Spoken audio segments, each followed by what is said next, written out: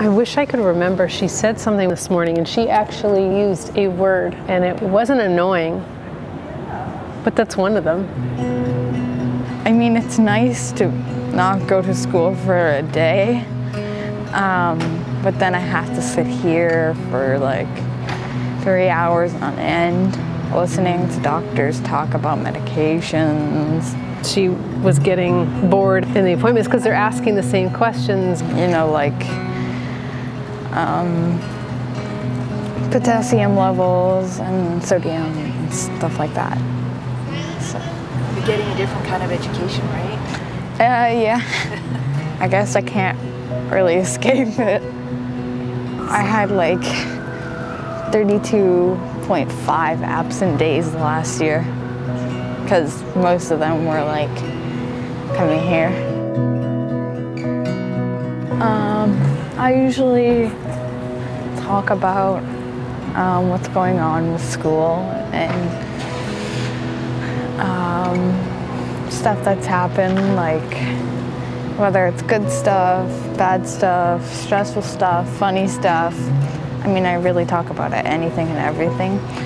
And we talk about ways to kind of manage my anxiety and talk about what it'll be like after transplant.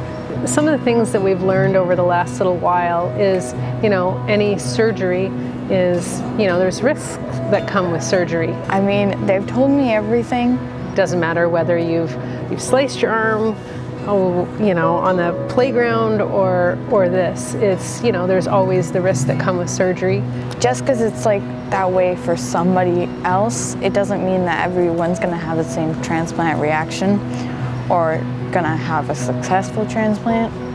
Because she'll be so immunosuppressed as any transplant patient, renal or lung or any heart would be, then she's susceptible to a lot of things.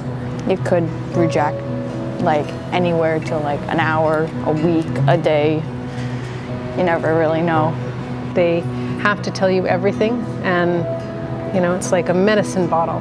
And when you pick up your prescription, you probably would never pop a pill if you actually read all the possible side effects. So that part's kind of a stressful process.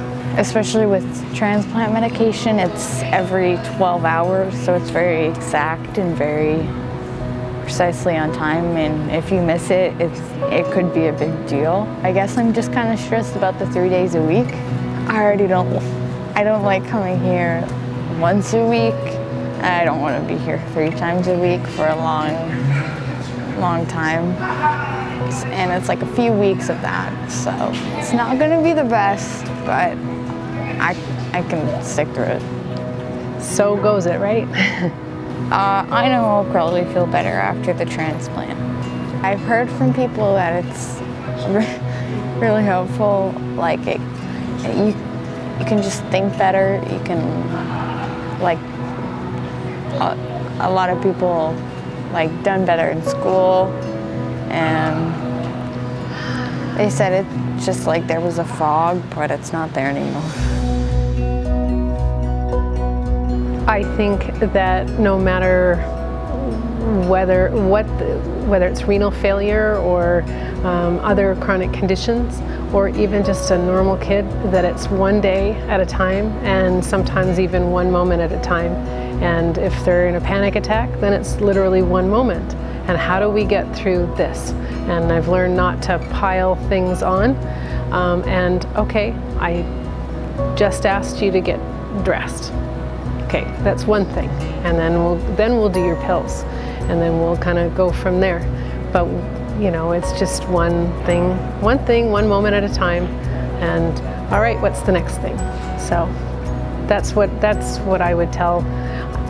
I mean, everybody has to go on their own journey and figure things out, but that's what has worked for me, and I think for her father as well. I mean, renal appointments are long, transplant appointments are long. But especially if you have anxiety or like ongoing stress, it can be a really hard thing to get through.